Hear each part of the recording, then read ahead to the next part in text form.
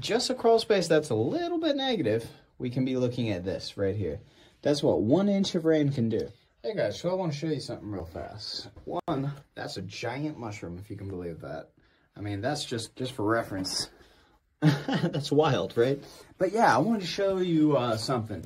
So I was here on Saturday, and I noticed a good amount of this effervescence right here. As you can see the line where the bricks go from normal looking bricks to not so normal looking bricks. And that's a sign of water, but it's not necessarily a sign of water flow. It's a sign of water evaporating away and leaving behind its salts. It could also be water soaked in, evaporated away. It could be a lot of things.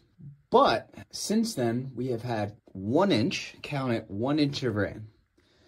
But in a crawl space that's somewhat negative, not even much, because the negativity on this crawl space, meaning the level below the grade, is just that line of bricks. And yet, just a crawl space that's a little bit negative, we can be looking at this right here.